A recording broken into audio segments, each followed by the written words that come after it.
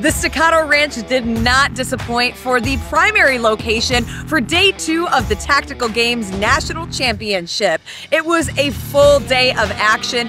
Athletes competed in 4 different events, and the facility here was perfect for spectators to walk down from bay to bay to see all of the divisions.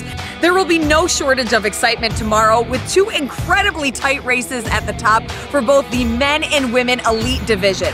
First and second place are separated by just a couple of percentage points, but with 4 events still on the line, it is anybody's race. The event kicks off tomorrow at 7:45 a.m., and by the end of the day, around dinner time, we will be crowning the 2023 national champions. We will once again have a live stream that will be kicking off and showing you some of the different divisions throughout the day, and we'll also have those event recaps and athlete interviews on Instagram. Until then, get a good night's sleep, and we'll see you back here at the Staccato Ranch.